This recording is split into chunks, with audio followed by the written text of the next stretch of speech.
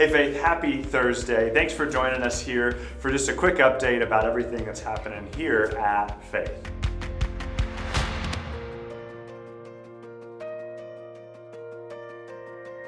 The first thing that I want to tell you about is our men's ministries Pinewood Derby. They have the Checkered flag Piston Cup coming up on March 27th, 10 a.m. You can go to our website to register, or you can text the word FLAG, F-L-A-G, to 253-631-0990 right now, and you could register for that event. $15 is due at the time of registration, and you'll get all of the info about how to build your car and what you need to bring with you.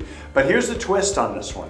You're gonna have 90 minutes on the morning of to build your car here at Faith. So if you're one of the experts that does it in your garage for weeks before the race, man, you have 90 minutes. And if you're one of the people kind of like me who's maybe done it before where you've only given it an evening of time, this is your time to shine because everybody has 90 minutes. It's going to be a morning of great fun. Lunch is provided. Space is limited though, so make sure you get registered today.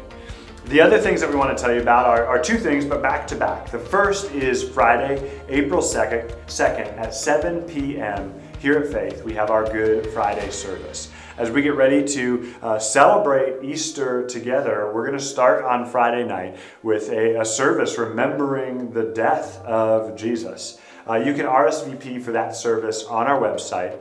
Like we said, it's at 7 p.m. I want you to know that there is no children's services or childcare for that event. And then that following Sunday, April 4th, we're going to celebrate Jesus' resurrection, his triumph over Satan, sin, and death, and it's going to be a great morning to be together. But here's what we do need. We do need registration for that event for the 8 a.m. service, the 9:30 service, and the 11 o'clock service. We've got 3 services for you.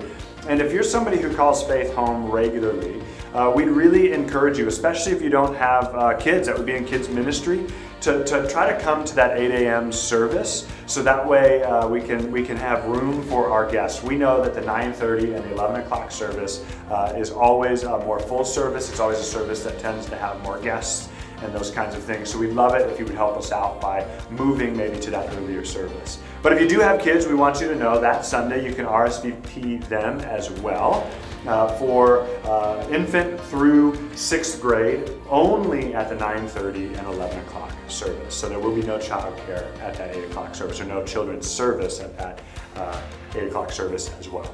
With that, we hope you have a great week, and we'll see you on Sunday.